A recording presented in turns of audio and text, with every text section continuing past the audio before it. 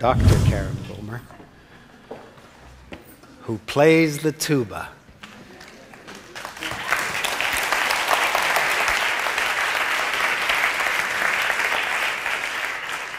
It's really wonderful to be here to have the opportunity to demonstrate for you what the tuba is capable of, both technically and musically. Like Anjali, a lot of times when I tell people that I play the tuba, I'm met with kind of a blank stare. And I think I see this sort of musical thought bubble above people's heads that I think sounds something like this.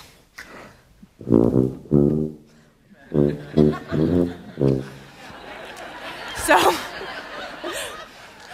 I want to dispel right away any association with between the tuba and the A&W Root Beer song. People often ask me why I chose the tuba. That question is usually accompanied by a remark like, "Bet you wish you played the flute." And in my case, I can say definitely not, because I actually started off my instrumental career playing the flute. I started flute in grade 7, and I really had my heart set on playing this instrument, and I was really sort of your typical flute player. But the first day of class, the teacher, she wanted to introduce us to all the instruments before we made our choices. So she would sort of put each one together and show it to us, and then invite a couple of students up to give it a try. So we went through the whole list, and then we got to the tuba, and she sort of hoists this horrible old tuba, like held together with duct tape and stuff, over her head. And she says, "Who would like to play this instrument?" And of course, there was dead silence. And then this kid from the back row, who's your stereotypical tuba player, he kind of schlumps up to the front of the room, and he tries the tuba, and it's horrific. And she said, "Would anybody else like to give it a try?" And I raised my hand, and this was kind of a little provocative. The tuba wasn't really my type, but I went up and gave it a shot and made a pretty good sound on it, and you know, that was that. It was fun, and I played the flute and kept playing the flute up through high school. And when I got to, I think it was about grade 11, I still played flute. I was a pretty good flute player. And we didn't have a tuba player for our band, and I had this music teacher, a wonderful man, and he was trying to entice one of us to take up the tuba. So every day at the end of class, as we were packing up, he would start chanting, "Think tuba, think tuba." I'm not kidding, he would really do this, and this went on for months and months and months, and nobody took him up on it, until finally, January of that year, I said, "Okay, fine, I will play the tuba." So he started to laugh. And once he'd stopped laughing and sort of wiped the tears from his eyes, he just gave me a tuba and a mouthpiece and a fingering chart. And while the band class met in one room, I went into the other classroom and sort of taught myself how to play the tuba. So I sort of went on like this through the rest of high school, playing both instruments. And I had a little system worked out that if the tuba part was too boring, I played the flute part. And if the flute part was too hard, I played tuba. And this worked pretty well all the way through high school until I decided that I wanted to study music in university. Now, when you go to university as a music student, you need to pick one instrument, and that is your major. So I had to pick one of these, the flute or the tuba, and I agonized over this decision. And it seemed pretty obvious that the flute was the best choice. I mean, flute, it's lighter than the tuba, and they're less expensive, and the flute is a respectable instrument. So I was thinking, okay, this is the obvious choice. And then I thought, wait a minute. If the flute's so great, there are probably hundreds and hundreds of flute players out there. But tuba players are not exactly a dime a dozen. So I decided to choose the tuba because I thought it would be a little less competitive. And that is how I became a tuba player.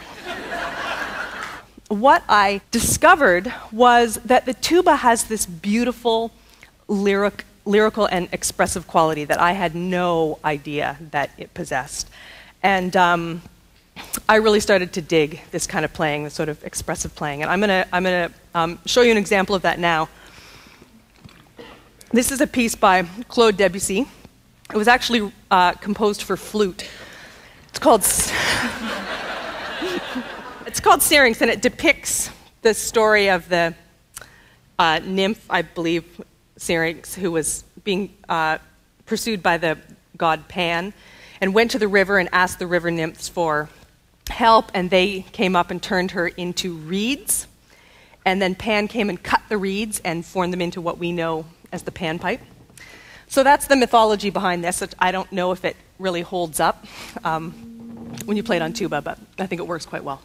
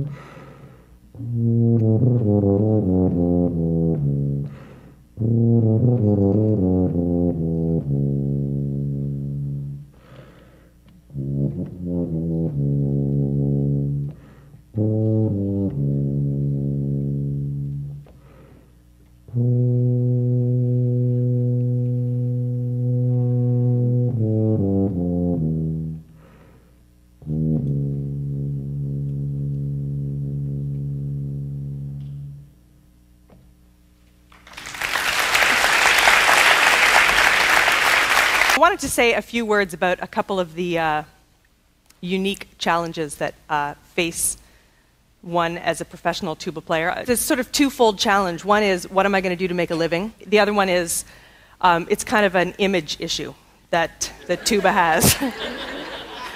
Clearly, that requires no explanation, so great.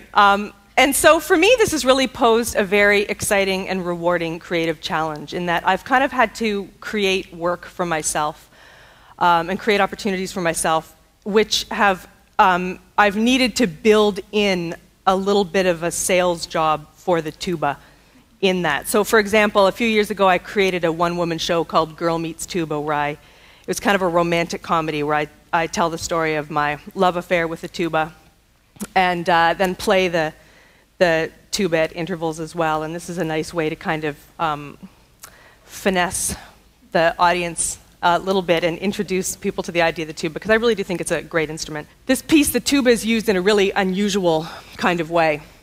So it's called fnug, and fnug is a Norwegian word meaning something light and weightless, like a snowflake.